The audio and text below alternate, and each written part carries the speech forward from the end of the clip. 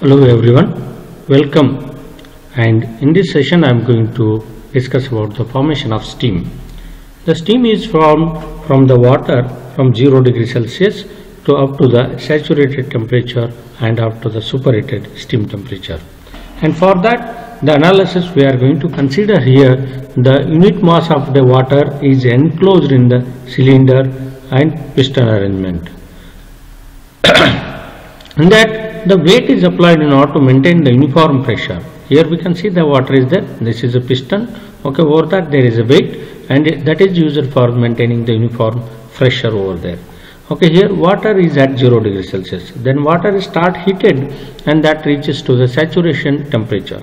The saturation temperature means from at that point the water starts converting into the steam. Okay, then that is fully saturated, and that saturation temperature varies with the pressure.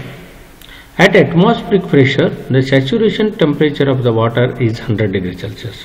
This is at the second stage, the water is saturated.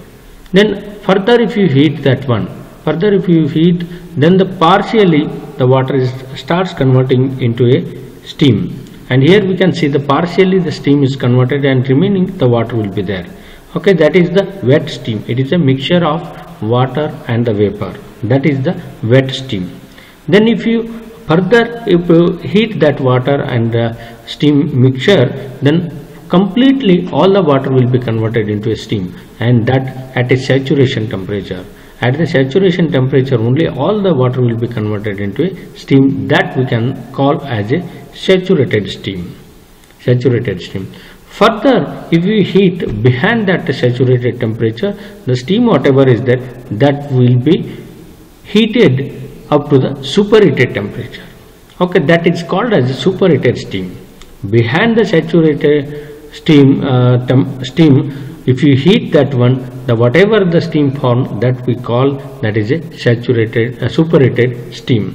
And here the enthalpies whatever are there, the specific volumes and enthalpies, that we are going to discuss further that one. Here the specific volume of the fluid, that is a water, it is given. The specific volume of the saturated water, Vg, it is taken. This is the specific volume of the superheated steam, that is a V sup, we have taken that one. Next we are going to discuss, that is a temperature enthalpy diagram. Okay, that is temperature enthalpy diagram. That is the temperature in degrees Celsius, enthalpy we are going to take as H. And here from the ice we are going to consider at minus 15 degrees Celsius. But here our steam formation whatever is there, that is starting from the 0 degrees Celsius to the superheated steam temperature. But behind that one also in this graph it is represented, that is from the 15 degrees Celsius it is in the form of ice. And if you start heating at minus 15 degrees Celsius, then the temperature of the ice will be gone increasing. It is in the still solid state only, or ice in solid state. That is a specific heat of ice we can call. Specific heat of the ice. Now from the any below the 0 degrees Celsius temperature if it is there, that is heated up to 0 degrees Celsius, that we call the specific heat of the ice. When it reaches to the 0 degrees Celsius temperature, that will be in the form of ice. Then behind this if you heat that one, the ice will be start melting, and that will be converts into a liquid. And here the temperature remains 0 degrees Celsius only, but its enthalpy will be increased, the heat content will be increases. And at 0 degrees Celsius only, that is A to B, it is a solid state, B to C, it is a conversion of solid to the liquid state, it is taking place. And this is called latent heat of fusion of ice. That is the amount of heat required to convert the 1 kg of ice into a 1 kg of water. That is the latent heat of fusion of ice. And if this is the melting of ice, whatever it is can go from the B to C. Behind this C point, if you start heating, that is temperature of the water will be go on increasing, but it is in the state of liquid only, liquid state, and that will be at atmospheric pressure, that is at 0 degrees Celsius the water will be there, and that reaches 100 degrees Celsius, that is the saturation temperature at atmospheric pressure. And whatever the amount of heat we are going to add to heat from 0 degree Celsius to 100 degree Celsius, that can be called as sensible heat of water. The sensible heat of water, whatever it is there, it is the amount of heat required to increase the temperature of the water, 1 kg of water from 0 degree Celsius to 100 degree Celsius. That is the sensible heat of the water. Then behind this one, that is after the saturation temperature of the water reached, if you heat that one, the water starts boiling, the conversion into a steam. This is the D to E, whatever is there, this is conversion of the liquid water into the vapor, that is a vaporization is taking place.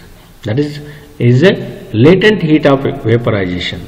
Latent heat of vaporization, whatever is there, it is the amount of heat required to convert 1 kg of water at saturation temperature to the 1 kg of vapor at saturation temperature. That is the latent heat of vaporization. That is here completely the water will be converted into steam at E point. This is the saturated steam. That is the saturated steam at E point. And further, if you heat it, that is the saturated steam. Okay, it will start in the vapor state only. It will be there. Okay, that will be vapor state. Its enthalpy will be increasing. Its heat content will be increasing up to the superheated temperature. At any up to any temperature we can heat it. Okay, but here there is a limit of that. Whatever the heating is there, up to that one we can heat it. Okay, that is the heat of superheat. If we add any amount of heat behind the saturated steam, okay, that will be the heat of superheat. And here whatever the amount of that enthalpy or heat we are going to add, that will be represented here. Okay, this is the for the ice only. This is the total heat of water, that is up to the from the ice point at 15 degree Celsius to the 0 degree Celsius water, whatever is there, that is the total heat of water. Then here this is the total heat of dry steam from 0 degree Celsius of the water to the up to the saturated temperature of the steam. Whatever the amount of heat we are going to add, that is the total heat of dry steam we can call. Then from 0 degree Celsius to up to the superheated steam temperature, now whatever the amount of heat we are going to add, that is the total heat of superheated steam. And behind that saturated steam only, whatever the amount of heat we are going to add, that is a heat of superheat or a superheat only we can call. This is how we can explain that one, how the water from the 0 degree Celsius to up to the superheated temperature, the steam formation is taking place.